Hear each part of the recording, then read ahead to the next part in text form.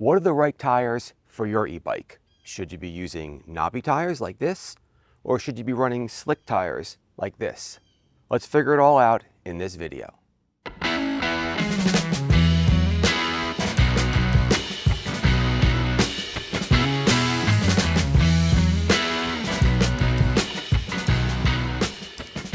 Hello my friends, my name's Gene Arnold from E-Bike Journeys, and thanks for tuning in. In this video, we'll be checking out a set of slick tires from Kenda that Mihogo sent over to me to test, and we want to compare them to the knobby tires that came stock on this e-bike. I recently reviewed the Mihogo NX that came stock with a set of these knobby tires. There actually should be a description above my head if you want to, check out that video and learn more about this pretty cool bike. Now these are a nice set of all-around tires, but since I'll pretty much be using this bike primarily on asphalt, pavement, just hard, flat surfaces, Mihogo sent over the Kenda slicks and asked if I'd give them a try. They're supposed to be a little bit more silent and just have a different feel. So I said, sure, I'll give them a try, and they are now installed on my NX. So let's first talk about the most obvious difference between these two tires. It's going to be the treads. Right, the stock ones, the one right here, has more of a knobby pattern on it, okay? And the Kenda slicks that I just put on this bike have more of the treads that you would kind of find on your car. The knobbies, right, they're designed to work more in like gravel, dirt.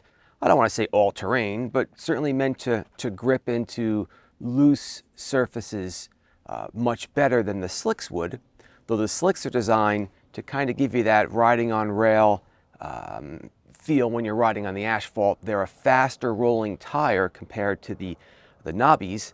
It's also a very hard tire, so you're going to feel some bumps in it, but you're gonna kind of cruise around a little bit faster and be able to corner a little bit better. But we're going to test all that out in just a few moments. But again, just a quick difference between the two tires. All right, my friends, let's get on the bike and do some testing. Before we actually jump out to the street, if content like this is interesting to you and you like this video, then like this video, give it a thumbs up. And if you want to learn more about the content that I'll be releasing, please think about subscribing to E-Bike Journeys. Now let's jump on the bike and go have some fun. So the first tires we're testing right now are the knobbies. And what you'll notice is you'll hear a faint hum in the background with these tires. They're not super loud, but you'll notice that they are louder than the slicks.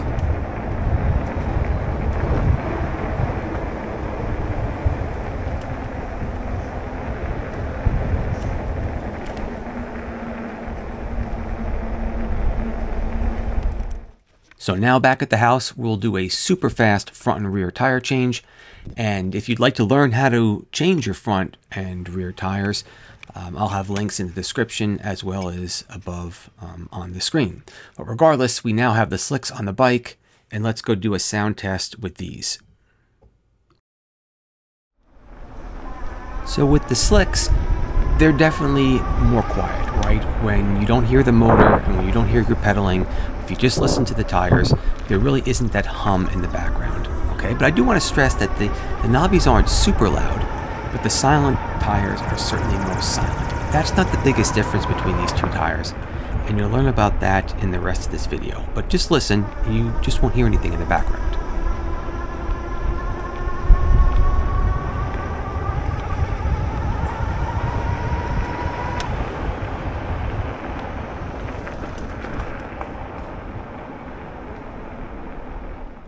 So let's now talk about the feel of the ride, because honestly, that's probably the biggest difference between these two tires. When I was using the original knobby tires, I would say that the ride was a bit softer, okay? They would soak up more of the bumps in the road. They were also certainly better in gravel and dirt.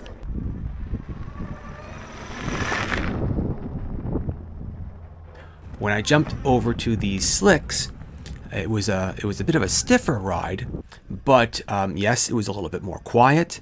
But I also felt like I was rolling faster, okay? And I also felt like I could corner better and just had, I don't know, maybe a little bit more control of the bike on the asphalt, because these tires really were designed for this type of terrain. I'm really not going to say that one tire is better than the other. because they're really not. It just depends on what you want to use them for, of course, right? If you are commuting and you live more in the city and you're definitely riding on asphalt and you want that faster rolling experience, right? You want that more motorcycle feel, that tighter cornering feel, then the slicks are definitely something you should look into. If you are using your e-bike in more of a hybrid mode, right, where you're going to be riding on some gravel, I don't know, you might even be using it in the off season on some snow roads, okay, you'd want to look into a knobby tire because you're going to want to have that extra traction, okay. But it's a slower riding tire and it's a noisier riding tire. So again, I would not put one above the other. I would say that one is certainly designed for one experience more than the other. Okay, and with that in mind, it'll kind of help you figure out what the right tire is for you. For me, I'm probably going to leave the slicks on for a little while longer. It's just kind of a cool feel. I like the faster rolling experience in the cornering, but again, that's just me.